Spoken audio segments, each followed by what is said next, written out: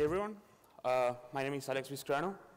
I'm working as a full stack developer in the platform team for Kiwi.com.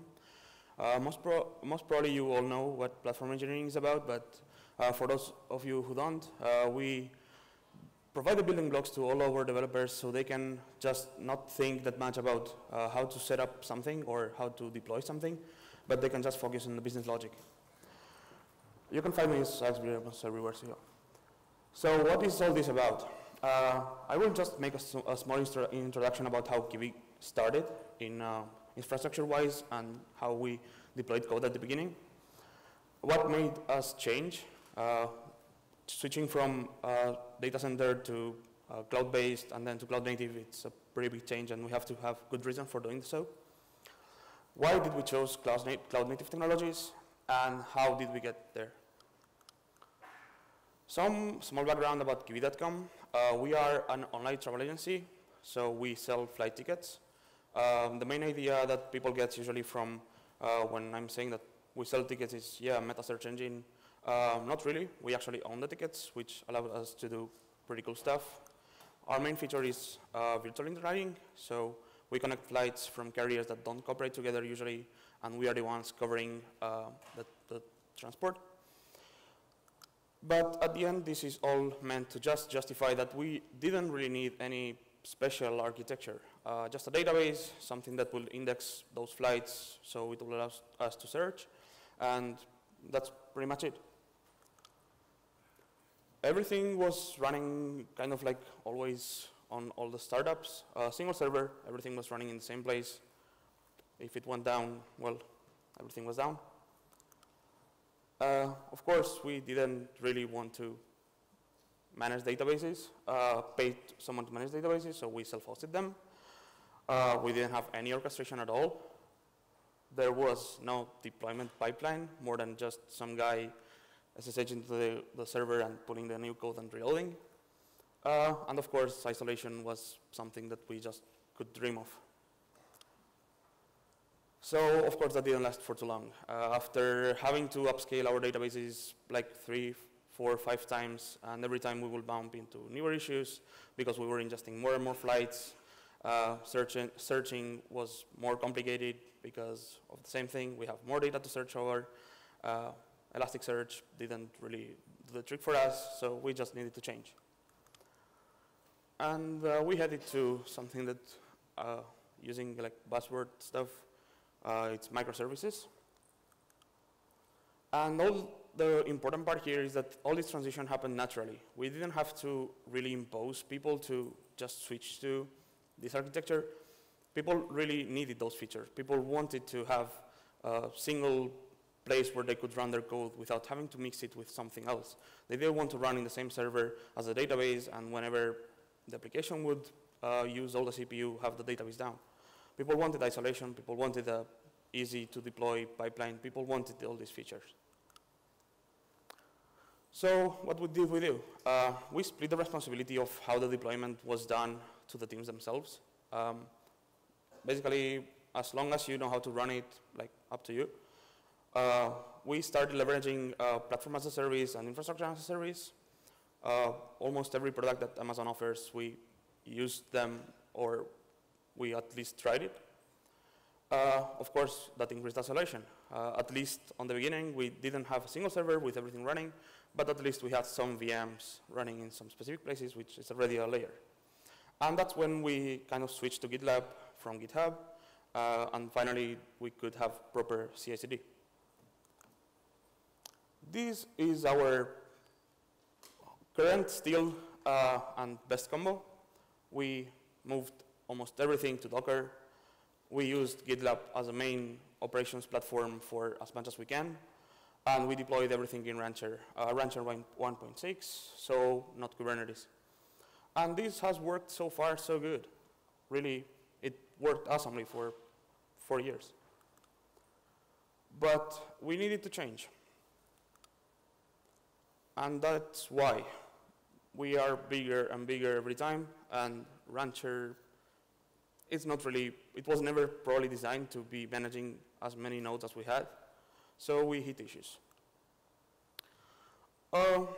And not only issues in the deployment itself, but also features that we couldn't have. Autoscaling, it's not granular enough. You cannot autoscale like with Kubernetes. You have to have an autoscaling group in Amazon, and then of course you can have ranchers setting up a specific amount of containers per node, but that's not really based on much more than what Amazon can provide.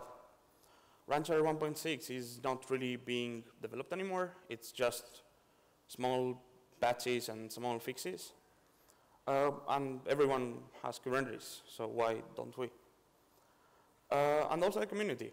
There are every single day at least probably 5 new tools doing something in Kubernetes. Most of them are overlapping with previous tools, but still it's a steady flow of new features coming from literally everyone in the world. We have huge companies using Kubernetes, and whenever they face an issue, they provide some tooling usually, and that kind of has some cushion for us. When we will reach that point, we know that there's already people doing this, so we can learn from them. So yeah, we started to move somewhere else, in this case, cloud native land. And this time, it wasn't natural. People was really comfortable with our previous setup. Actually, as there was no easy way for deploying from GitLab to Rancher, we built an open source tool for that. Everyone was really happy. They just had like click button to deploy to Canary, deploy to production, and everything was fine. People liked to click on the Rancher UI to add hosts. They were fine with that. They didn't care about not having that configuration stored anywhere. So this was harder to move. It was harder to justify to people that, hey, you should move because it's better. So this is our current setup for anything new that we're launching, and we are migrating most of our stuff to this setup as well. We are still leveraging Docker images. Everything has its own container. Everything should be run isolated. We still use GitLab. Everything is fine there. And we switched Rancher for Kubernetes. And we are not really considering this as a huge success. We are getting there.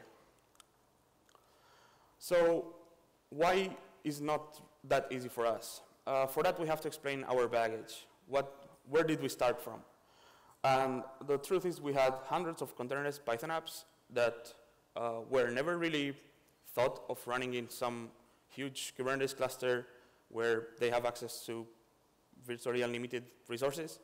So decisions made during the development time were not really that good for deploying in cloud native stuff. As I said, developers were used to Rancher UI. They really didn't want to bother with anything. They were just used to click on the UI and get a new node. There was no configuration rules. Everything was ad hoc. People who wanted something, they got it. But also that caused a huge ops load for us. Every time there was an issue with some DNS, some hosts being tricky or whatever, they would just ping our DevOps team and asking for help. So we needed to enforce some sanity company-wise. The good thing we have is that most of our code base is Python, and they are most of it using the same approach. So it's kind of easy for us to define some standards and enforce them. And again, we have also collaborators from the other languages that we use, like JavaScript or C++, and we try to come up with these standards per technology. And what did we do for all this? The main thing is code templates. Right now, if you want to start a new microservice, we provide templates for you. You just init one of them, fill up your information, and boom, you get a server running. And it's everything considered best practices, the tools we want you to use, CI already set up. It's perfect. We provide infrastructure templates. We don't want people to have to figure out how to terraform something every time, so we just provide as much as we can ready to use. CI/CD templates. Having similar setup, as I explained, being most of the code base Python, allows us to have some shared images and shared CI jobs that are just plug and play. You just include them in your CI template and you get static analysis, security analysis, everything for free. You don't have to do anything. Customization. From the beginning, we wanted to go tilerless in the cluster, so we used customize almost everywhere. So we provide remote bases for you, again, not having to define your ingresses or define, I don't know, Datadog agent or anything else. And we even provide automatic monitoring. As I explained, we have shared CI jobs, for example, the deploy to cluster. And in that job, we also added some cool stuff there that, for example, creates a Datadog dashboard with all the information about every workload you have in the cluster, so you can have right sizing information, anomaly detection, everything is for free. You just run that job and you automatically get it. And yeah, Terraform everything. Terraform is literally what is saving us for not having to develop all this stuff, and we try to use it as much as we can. So I just have some examples here.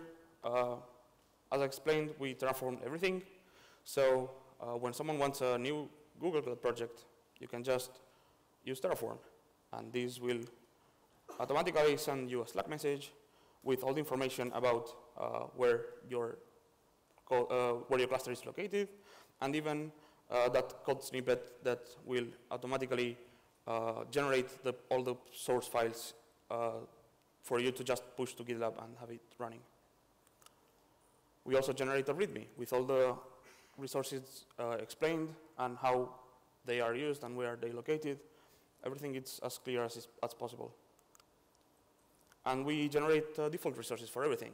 We generate vault path with some common secrets that we have.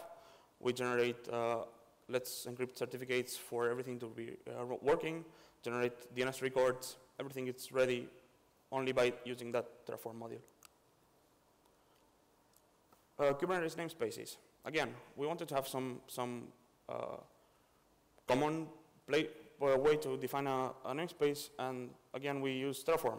In this case, it will automatically inject an operator to your cluster, being sure that the secrets are synced from Vault all the time.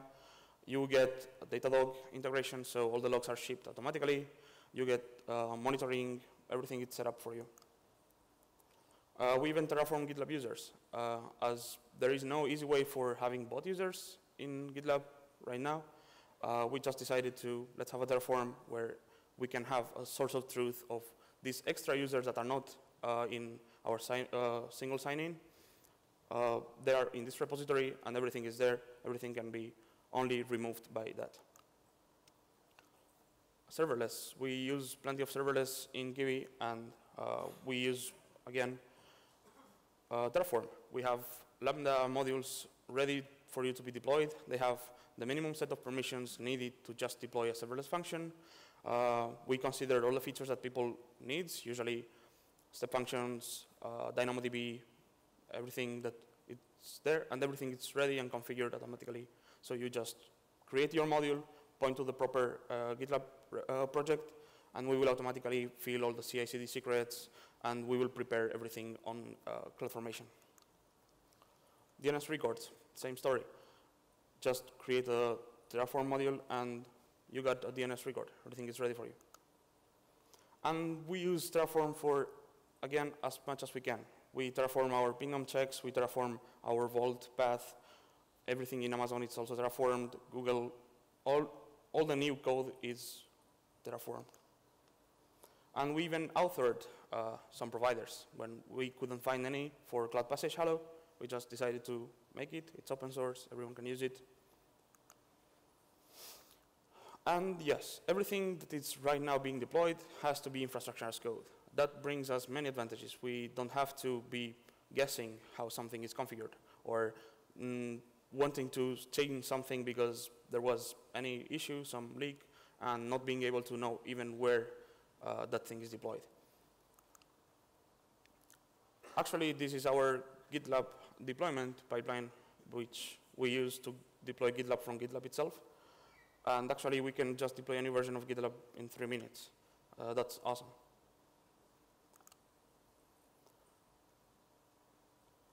And these are the main advantages we got from all this. Single source of truth. Again, we don't have to guess anything. Whenever you want to know something, you go to GitLab, search for it, you will find the Terraform definitions, and that should be what is applied. All the changes are kept in history. Again, if something went wrong, easy to revert commit, or to just know why was it done, and ask the person who did it, because maybe there was some mistake. All the changes are reviewed, so also a good thing there. It's also easy to deploy changes that affect all the infrastructure.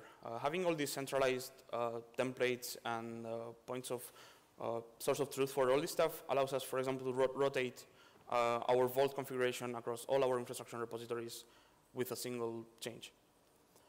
We use centralized security management. Vault, it's used everywhere except for GitLab CI, which will be also be used there soon. And also centralized network management. We have a specific project that only hosts Terraform definitions for how our network is defined. So everything there, everything it's easy to use. We have just VPCs defined there. Everyone can just use them. And whenever there is a need for a big change, it's easy to review it properly and also make sure that it's not affecting the other resources. And that's it from my side. Thanks, everyone.